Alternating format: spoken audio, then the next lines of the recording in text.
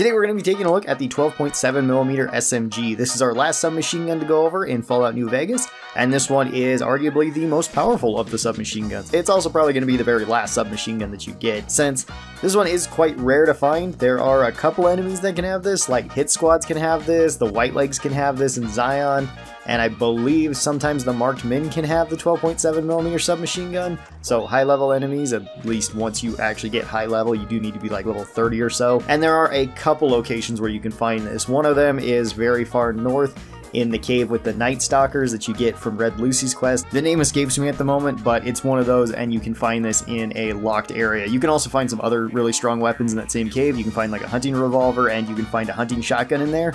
So if you want to run there early and take on the Night Stalkers, you absolutely can do that, or if you just want to run through and grab everything, you can also do that. For the stats of the 12.7mm submachine gun, this one requires 100 guns in order to wield, and 6 strength to wield it effectively as well, so very high guns requirement. Pretty high strength requirement for a submachine gun, although most of the submachine guns sit around this area. I think the only one that's higher is the Tommy gun, which kind of makes sense, but you're probably going to have that by the time you're getting these weapons anyway, or considering these weapons, assuming that you're running a primarily guns build.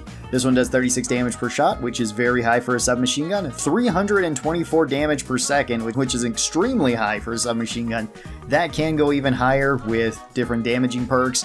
Something like Bloody Mess could help you out with even more damage on top of this. There is no perk specifically for the 12.7mm submachine gun, similar to the Tommy gun like Grunt, but even so, that's still really high damage and really high damage per second. This one does 36 crit damage, same as its regular damage. Has a low crit chance like most of the automatic weapons at 0.08. Although that is higher than some of the other submachine guns, which is usually 0.06, so slightly higher chance to hit crits. That's pretty cool, I guess. Costs 24 action points using VATS, meaning that it's fairly low for a submachine gun in VATS. This has 2 spreads, so fairly wide, but kind of what you would expect from an automatic weapon like this. Holds 21 rounds in it, so a fairly small magazine, at least by submachine gun standards. All the other submachine guns can hold more shots than this. This can be extended with a mod, which does help it out a little bit. This weighs 5 weight in total, so not too heavy, and it has 500 item health, which is perfectly fine. That's not the most amount of item health out of the submachine guns, but you may not even go through health that quickly with this because the DPS is fairly high. For the pros of the 12.7mm submachine gun, this one does have really high damage and really high damage per second. That is really nice for this particular submachine gun. It has really good action point cost as well, so that's pretty good, and the 12.7mm round is fairly good against most enemies. For the major cons of the 12.7, there's only really like 2 of them. One is that this weapon is fairly rare. There's not a whole lot of places that you can get it, and you're probably going to have to buy it, but if you have enough caps, that's not really going to be that much of a con. And the other con is that it doesn't really have much ammo variety. The 12.7mm only gets 3 different types of ammo.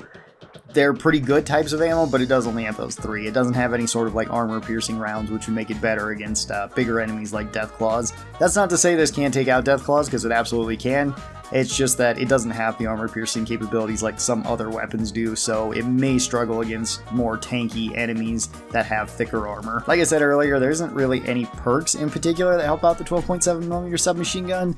There's no Grunt, there's no Cowboy, there's nothing like that, so basic damage perks and basic quality of life perks really help with the 12.7mm on really any build. Pack Rat can kind of help you out on the hardcore difficulty, since it will make it so you can carry more rounds for the 12.7. They're not super heavy, but you can carry more than. And VATS perks can also help out with this if you want to go with a VATS build, so Math Wrath or Action Boy and Action Girl can really help out here too. If you just want to be using this more in VATS, that can also be pretty nice. For the different ammos, we have 3 in total, and only 3 for the 12.7mm. You have the standard 12.7, which just give you regular damage threshold, all the things that you would kind of expect from most of the normal rounds. These ones would be the best to use against armored enemies, and they're probably going to be the most common rounds that you find. You can actually buy a lot of these from like the Great Con vendor. Sometimes the gun runners can sell a decent amount of these. Some other vendors can sell these as well, but I find that the Great Cons tend to have the most of them, so usually I just reset if I need more 12.7mm from them. Just wait like 3 days and you'll be able to get more. But then you also have the hollow point rounds, good against soft targets, bad against heavy armor. Just like all the hollow point rounds, you get more damage, but enemies get more armor, so it could be worse in certain situations, could be better in others. Really good against Cazadors. And then you have the unique rounds that you can make, which are the jacketed hollow points. These ones are basically the same as the 9mm jacketed hollow points. You get these from the perk handloader, and then you can make these at a reloading bench, where these ones give you more damage, but they also give the enemy more armor. Not nearly as much as hollow points, which is 3 times the amount of armor. This only gives 2 times the amount of armor. It doesn't give you the 75% more damage though, like regular hollow points. This one only gives you 65. but that's still quite high, and these are going to be much easier to make because you can just make them from the standard rounds. So if you have an excess amount of them, you can make them into this, and that's usually what I do for the submachine gun, and most of the time I'll just be using this against enemies that aren't the tankiest. But again, if you want to be using these like against Deathclaws and against Rat Scorpions, you absolutely can. You can be pretty strong against most enemies, maybe really heavy armored enemies like the Brotherhood this wouldn't be the best against, but that's not a real common enemy type anyway in the Mojave, so even then the 12.7 still shines pretty well. For an overall rating for the 12.7mm submachine gun, I see no reason not to put this up into S tier. It's a pretty good submachine gun, it has really high damage per second, it does basically everything that you would want for a submachine gun, works really well at close range, works really well against soft body targets, doesn't do the best against armored targets, but it's really solid. There is a modified version of this that you can also get, since there is a Gunrunner's Arsenal version of this, and you do need to have that if you want to put mods on it. Just like all the versions of the Gunrunner's Arsenal weapons, this doesn't actually change the base stats of the weapon whatsoever. It just makes it so that it can accept mods for the Gunrunner's Arsenal DLC. And this gets 3 mods. You can have a laser sight. This decreases the amount of spread that you have, so you go from 2 spread to 1.6 spread. That's pretty good. That makes it more accurate, and it's one of the more accurate submachine guns then. You can have the stacked magazines. Stacked magazines increase your overall ammunition from 21 rounds to 27 rounds. Still kind of a weird amount of ammo that this one holds, but that is better, and it makes it closer to the more standard like 30 rounds that most of the submachine guns have, like the 10mm and the 9mm, and the 45. Still is going to have the least amount of ammo overall, but it does help a little bit, and I would say that's probably the biggest buff to this.